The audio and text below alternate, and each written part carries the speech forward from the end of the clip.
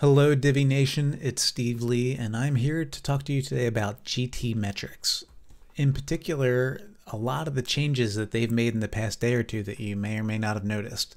So if you haven't lately, go ahead and run the latest websites that you've built through GTmetrix and you might find that a lot of the numbers and a lot of the metrics have changed quite a bit. That's been the case with us here, and we're having to do a little bit of damage control.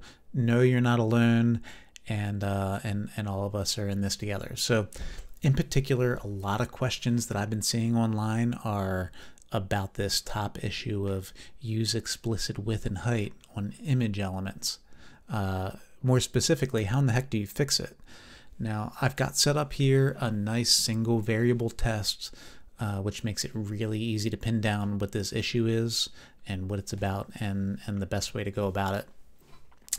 I've got a website here on our WPEngine development server, which, by the way, WPEngine is great. They give us 3 server environments to build on, and they're wicked fast and safe.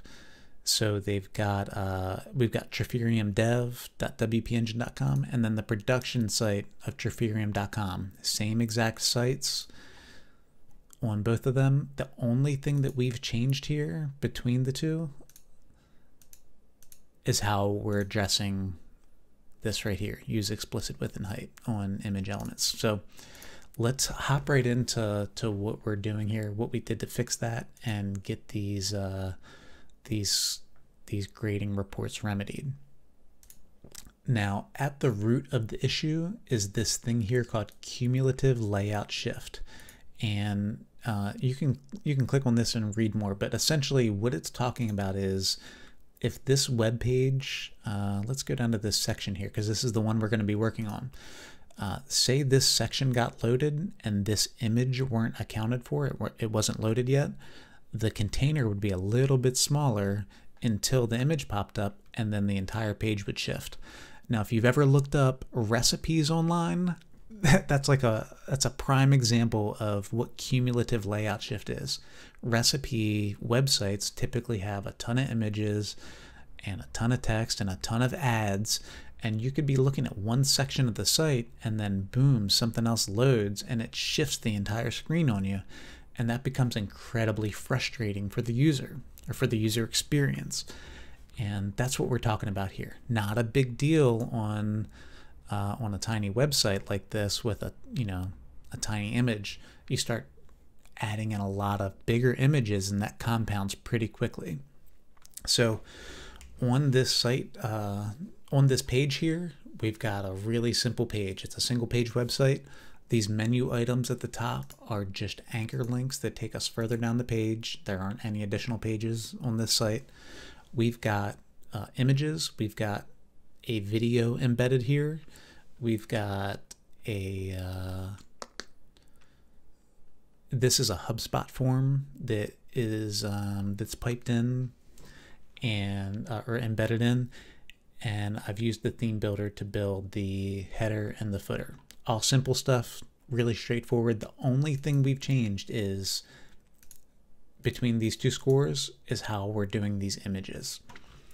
So let's look at, I'm on Google Chrome here. I'm going to go down to this image. This is one of the 4 that's listed here on this report. This is a header image. These 2 are in the footer. And then this is the one here that I'm looking at. If we right click on this and inspect that element, we can see the size of that image, 148 by 110, but on its attributes, we can see it's alt text. We can see the height is set to auto and the width to auto. Now let me save you some time here. It might seem intuitive to just go into the theme builder, go into the design tab and the sizing options and change this image to be these dimensions, 148 by 110. I promise you, if you do that, this is still going to say height auto and width auto, and you're still going to get the same problem if you run the Lighthouse report. You can do that in your Chrome development tools. Doesn't cost you anything. You can do it as much as you want. Or on GTmetrix, they'll eventually limit you if you keep doing that too much. it's going to give you the same error. Use explicit width and height on image elements, because you haven't given this image an exact dimension yet to use. So what we're doing to fix that is I'm going to go into the production site here, go into the visual builder, and let's talk about this image down here on the call to action, because it's not built in the theme builder. We're also going to go into the theme builder and talk about how to do images in there.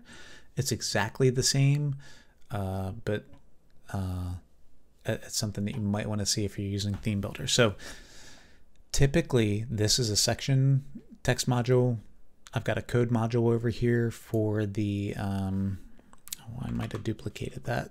We'll just discard those changes, but this is for the HubSpot form. This would typically be an image module here. Sometimes people do a go into the advanced tab and custom CSS and make this a before pseudo element to add that icon. But for me, this was an image module, and that's what was making this pop up as this violation, we'll call it, on GTmetrix. To fix that, we're making this a code module, and we're going to pipe this in as an HTML image element. Now, this is something that I've been designing websites since about 2007, 2008. This is how websites used to be built, is you used to have a div, and then you would call for the image, you would use some CSS to style and position things, and then we got away from that for some reason. I'm not quite sure why.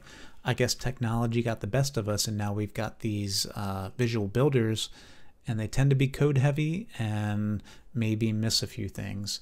By doing this, by using a code module, it's pretty much the most straightforward way that you can make this image pop up without too much extra baggage. So that's what we're doing. I'm going to include this down in the description as a kind of a template that you can use.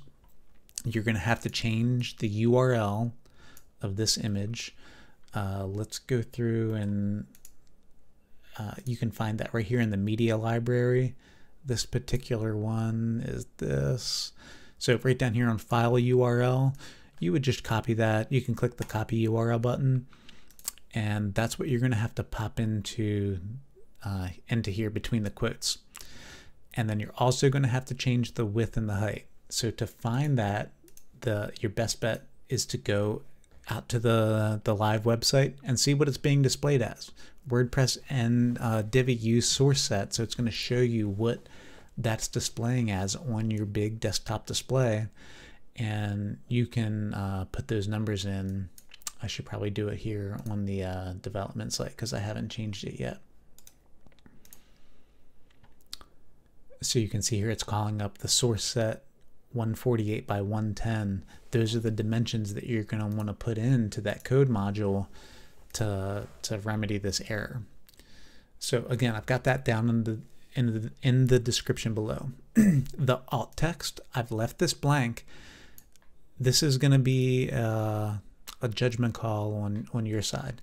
Best practice, if the image that you're using is purely decorative, it doesn't have any purpose, it's not a link, it doesn't have text in it, leave alt text blank. It doesn't matter what any kind of audit software that you use says, it's going to report that it's blank, but it's for a good reason. If someone's using a screen reader, this is where they get that description from the screen reader. So if this were a link to our contact page, you can put that in if you want that read to them, but this isn't a link to our contact page. So it's just an image of a paper airplane. So you wouldn't put in, paper airplane here. You wouldn't put in any kind of branding. You want to make this, as accessible as possible. So keep that blank if it's decorative. If it has a purpose, put in its purpose or description as descriptive as you can. And that's how alt text is used. So I'm going to X out of here just because this has all been done already. And I'm going to go into the theme builder so you can see what that looks like there. I'll head into the footer just because that's got a little more action in it. This is just it's a section, 4-column row. It's got a couple what would have been images here. I would typically have used images, but you know, now it's becoming a Lighthouse issue and a GTmetrix issue. These are code modules now, and I'm just calling for that image by its URL, and I'm putting in its width and its height. That's about it. If it's got, you know, you could put here if you wanted to, Triferium logo. That wouldn't hurt anything. Save things up, exit out, and you can see what the difference is between these two tests. You can dig in more and get into the performance of things, and if you want to. Now, you might notice here I've done one little thing different, which was a bit of an accident, but it plays more into my favor actually. This first test here on the development server was ran on in San Antonio, Texas. This one here was ran in Vancouver, Canada. This just helps me out because our WPEngine primary server is in the United States. So the fact that this is ran in Vancouver and it's got better scores actually helps us out. To boot, I haven't even enabled the CDN yet on this production server yet. That's something, we just launched this site today. So that's something I'm going to be doing in the next day, enabling the CDN and making sure that all of the users get the best experience possible for this particular page. And if you're doing any kind of reporting to your customers, or you think that they look this up, because they certainly could, you're gonna have a good display here of the work that you've given. So let's wrap this up, guys. It's been more than 12 minutes here. I'm gonna include the HTML code that you need to put in your code module below, and I'm also going to include a shameless link for WPEngine. It's going to save you, I forget what it is, maybe 3 or 4 months on hosting with them for opening a startup plan. And it's an affiliate link. It helps you. It helps me. It's absolutely a win-win. They have the best hosting. They have server-side security and server-side caching so that you can avoid all of the plugins. Let me show you our production site here. There's exactly one plugin here called Swift Performance, which I use just to lower the number of requests from the server. And that's it. The less plugins, the less WP fastest cache and WP smush and all that junk that people load on their website, it is absolutely a detriment, and you want to have the least amount of plugins possible and the least amount of barriers to your users having the best experience possible. And that's how you do it. Build a nice clean coded website, less plugins, nice fast hosting, and that's what you get. So that's all for the night. Thank you guys for your time and your patience in checking this solution out. Let me know if you have any questions below in the comments. Feel free to pop into Facebook if you're on Facebook. I run the Divi CSS Share Facebook page, and I'm also really heavily involved on the Divi Web Designers page, which is run by Josh Hall. He's got some great courses on his website. I also encourage you to check them out if you're just starting out and getting into things. It's going to set you up on a path to elevate your game and take your web designs to the next level. Thanks, and have a great night. Bye-bye.